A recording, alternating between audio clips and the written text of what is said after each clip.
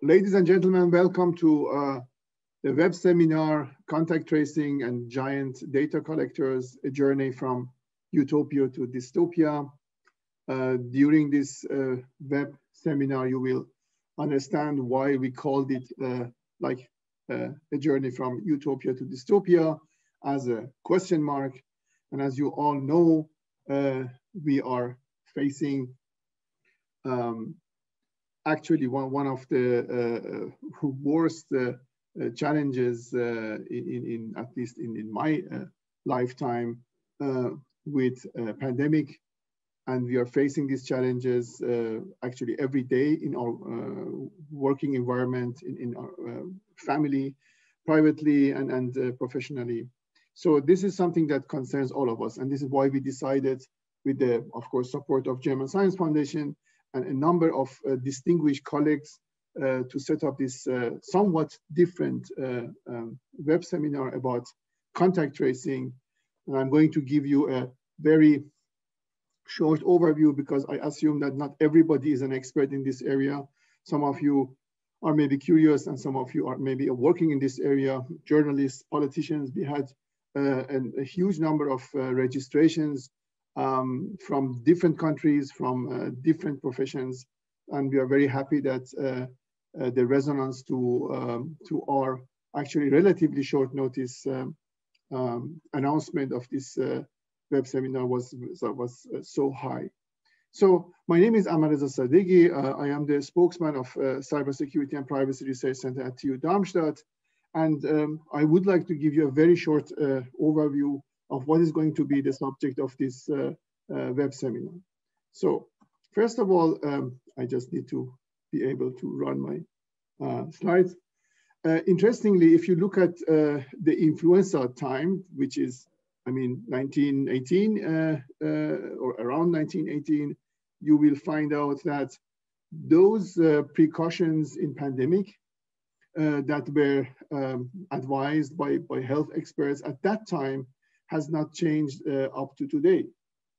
Wearing masks, social distancing, being careful, washing hands. And it's amazing that we have an advanced technology today compared to that time, and we are still using those old wisdoms, or let's say suggestions and precautions that are still hopefully working. Now, in this context, it is very important to have an identification of all infection chains. So then this is all what this web seminar is all about.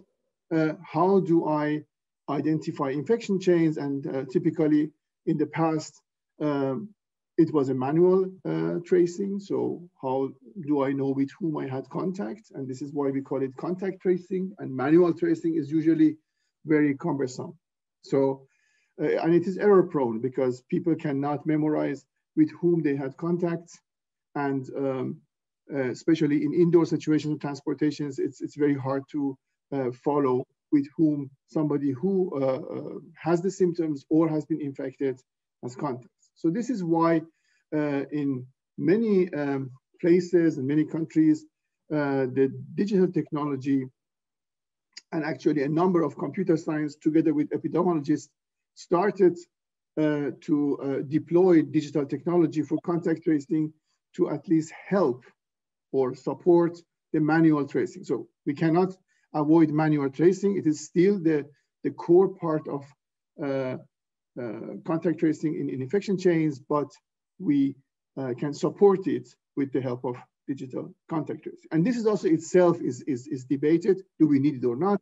We will have this discussion in our panel today. So just going back to that, this was kind of in many regions in this world, it was a kind of utopia. If we have this support of digital technology, then we can break the infection chains much more effectively. So this is kind of wishful thinking. And in this way, there are two main approaches for deploying digital technology for contact tracing. One of them is called centralized, the other one is decentralized. And they have, of course, from the architecture point of view and from design point of view, they are different.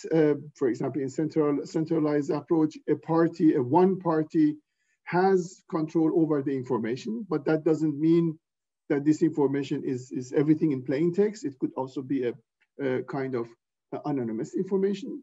Also in decentralized, where users have control and not a central party over their own data. So this is, in theory, the decentralized approach is considered to be more appropriate for building systems that would like to have, or at least have the requirement of a scalable privacy so that you can share data among mistrusting parties. So this is more or less, first of all, in theory. One of the very popular technologies that had been used for contact tracing is Bluetooth Low Energy. Of course, in different places, there were other technologies, even simpler technologies have been used. I will come to that. But Bluetooth technology was one of the most popular technologies. Why? Because it is on every device that's from different form factors that you can think of. And it was misused actually for measuring the distance and the contact duration. And based on these, let's say, information, you can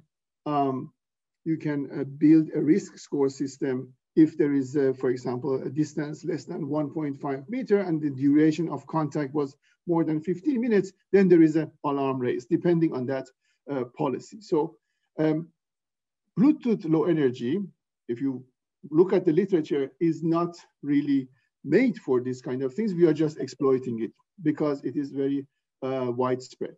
So the challenge in the contact tracing technologies and deployment of them is, of course, something this may be considered as a luxury of democratic systems, or maybe something that is a human right, but it is privacy. So what kind of information do you collect from people to really understand the pandemic chain, infection chain? Location, date and time, or any other personal data. In some countries, as I come to that, for example, if we see the worldview of contact tracing, I just have a selected contact tracing systems that are, for example, centralized approach. Let's say mostly in Asia, and that was the starting point. For example, in China, where each province has its own, so to say, system. There was no Bluetooth use, no Bluetooth technology was used. They were using just big data and analysis by having included big data giants like Alibaba and Baidu and others. In other countries, especially in Europe and in many states in the US, there were a number of decentralized systems put into deployment and put into practice. And there was a huge debate, especially in Europe, about the privacy aspects. So if you take, for example, the system that is used in India, it is a privacy nightmare for privacy advocates.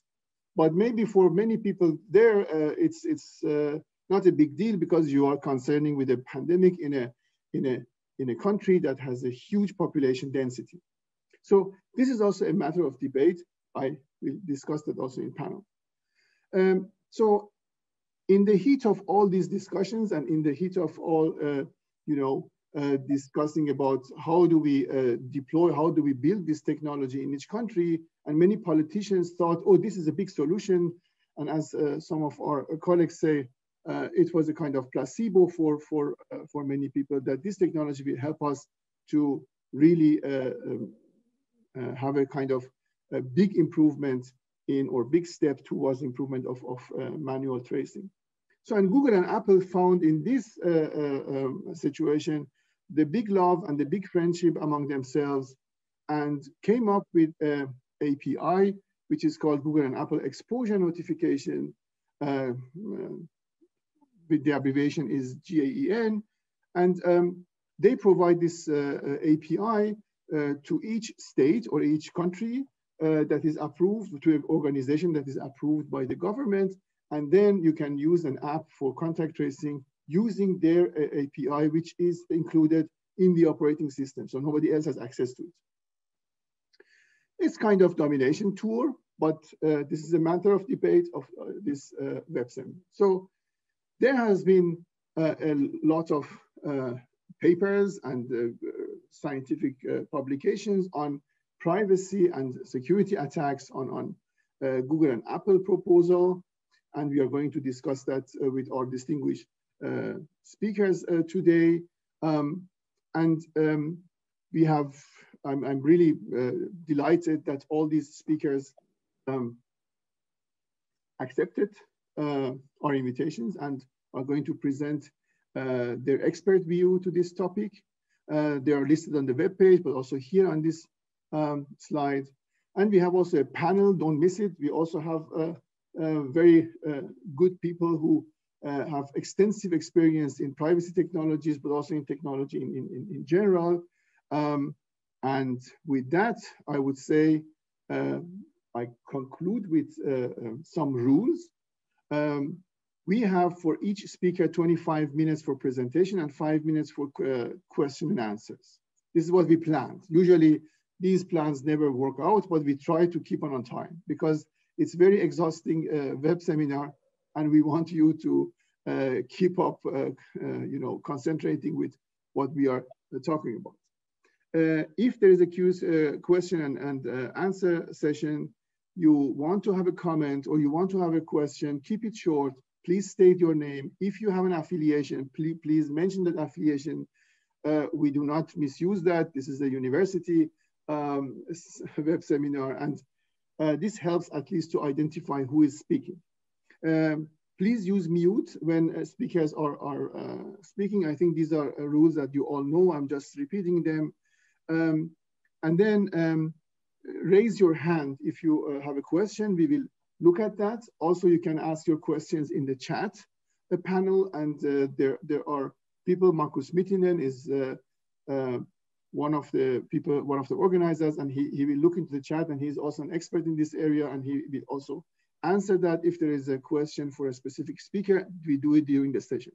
Each session has, I think, 2 talks, and after these 2 talks, we have a very low amount of break. So let's say 2 minutes or 3 minutes, and then we start with the next one. We will see how it goes.